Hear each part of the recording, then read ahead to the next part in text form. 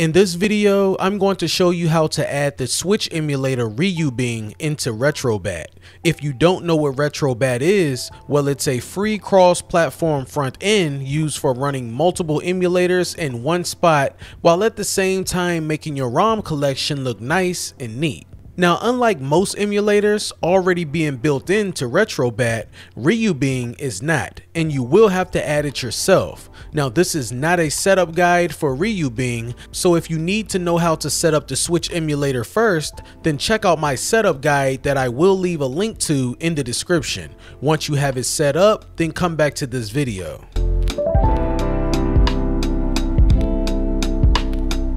Okay, so let's head on over to retrobat.org. I will leave the link to this page in the description below. Once you are here, go ahead and click on download Retrobat.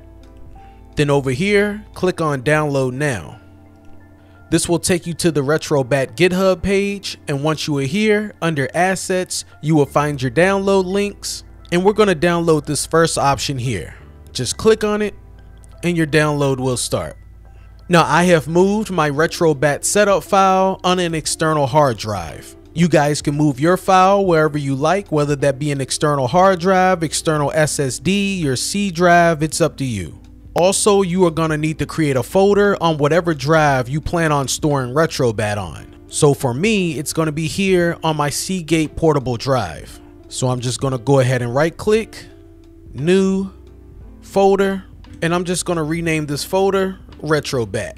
Now let's go ahead and click on the Retrobat setup file, accept the agreement, next. Now if you already have Microsoft Visual C++ and DirectX 9 installed on your PC, then you can uncheck these two boxes. If you are not sure if you have them installed, then you can leave them checked, because even if you do, it won't hurt anything by reinstalling them. I already have them, so I'm going to uncheck them. Next. Now we need to select the location of where we want to install Retrobat, and this is why I created that folder called Retrobat on my external hard drive. So I'm going to select browse, and right here is my Seagate portable drive, and there's that folder I created, Retrobat, and then come down to OK and install. And this may take a minute because the file is 3.38 gigabytes. The installation is done. Now let's open that Retrobat folder. And we're going to go ahead and open Retrobat for the first time.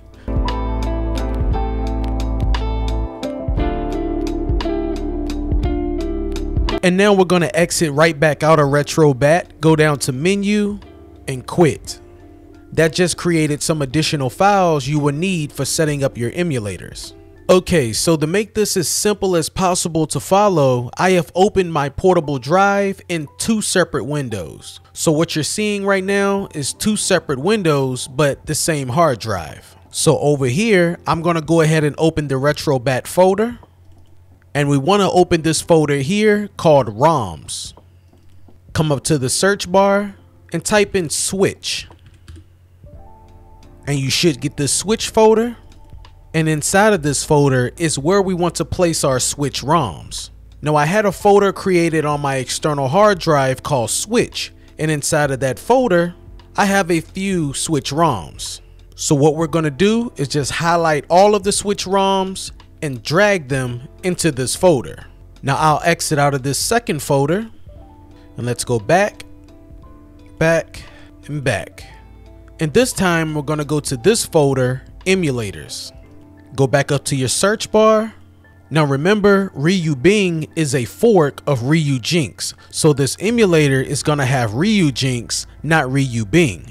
But the emulator we are going to put into this emulator is Ryubing. So in the search bar, start typing Ryujinx, and you should get that folder. Now inside of this folder is where we're going to put the actual emulator. And here on my desktop, I have my Ryubing emulator setup folder. Inside of that folder, I have my prod keys, my firmware file, and my actual emulator. All of this is already set up and ready to go. If I was to use Ryubing on my desktop, then it would work. But what we are going to do is I'm going to highlight everything in this folder. and drag it into that emulators folder on Retrobat.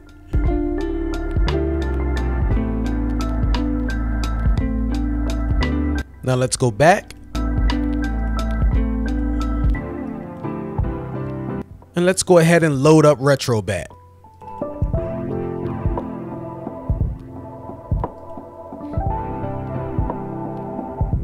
Now if we scroll over, right here we have Nintendo Switch, and inside of that folder I have all of my Switch ROMs. Now we need to tell Retrobat that we want to use the Ryubing emulator. So we're going to come down here to Options, go to Advanced System Options, and up here where it says Emulator, we're going to change this to Ryubing. Then go back, and then if you select the game, okay, so we got an error, but this is an easy fix. It's saying that our keys is not being found. If this happens to you, go ahead and click OK. And we're just going to go ahead and redirect the keys and firmware to our emulator. So let's go up to Actions, Install Keys, Install .keys. Now remember, we have our keys and firmware all on the portable drive in that Retrobat folder. In Emulators, go ahead and search for Ryubing. There's my prod keys folder, and select prod.keys. And yes. And there we go, new keys successfully installed. And while we're at it, we can go ahead and install the firmware. Back up to Actions, install firmware.zip. This is going to be in the same location. We're going to go back to that Retrobat folder and select our firmware. And there we go, we are good on both. And just exit out of the emulator.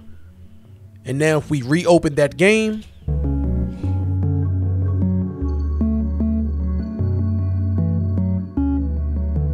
you will notice that this time the game actually loads.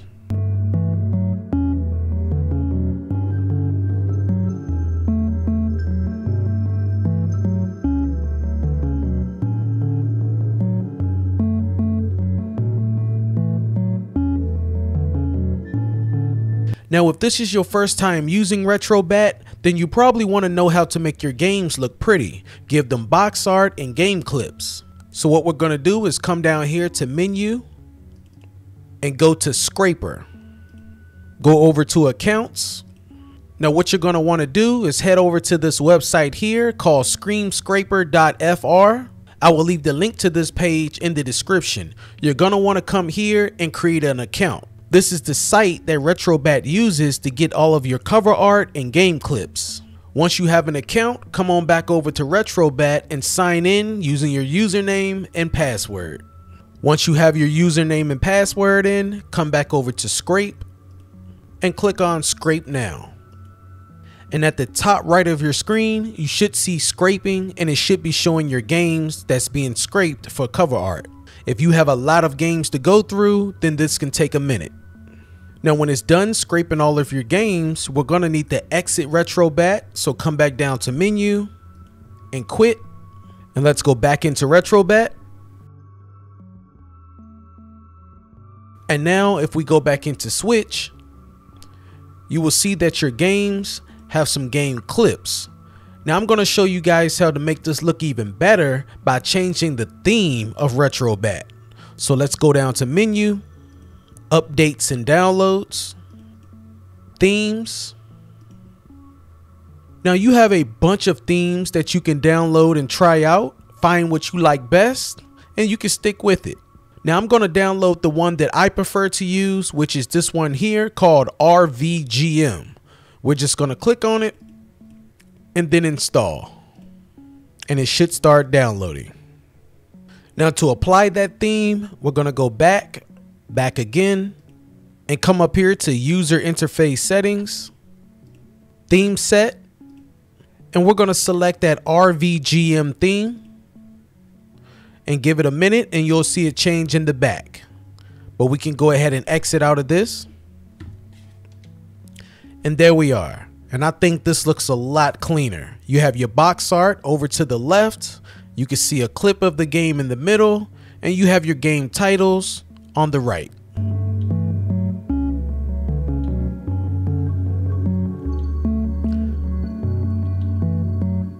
And once again, when you're ready to play the game, you just go ahead and select the game.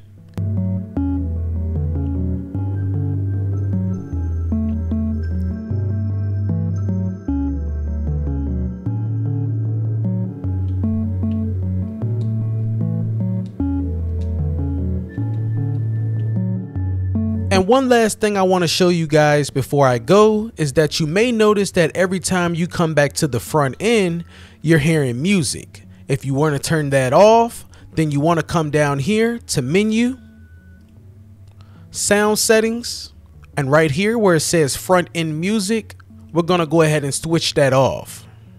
And now you will notice that we don't have any more music.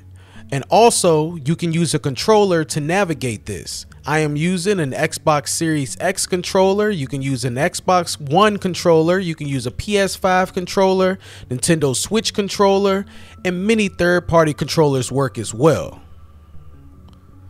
And you do not have to set them up for your emulator. They will automatically work.